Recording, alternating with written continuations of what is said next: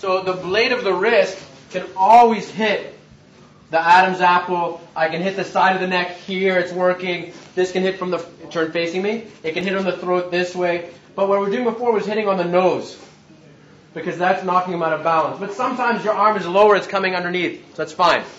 Okay? So we put him down. He goes down. From here, before he's getting a chance to move, I'm dropping either the knee on the head, and I can kick. So again, so come back up. I'm putting him down from here, dropping the knee on the face, stomping. Whatever you feel now, you have to feel your balance. Whatever direction you're going, now you go with it and work on the head. So another option from here. So he's kicking from here, coming back up. From here, stomping, kicking, kick, anything from here. Okay? Don't worry about, never punch the face. Don't punch the face now. Don't punch the head. Use your boots. You have shoes now. Okay? Let's try.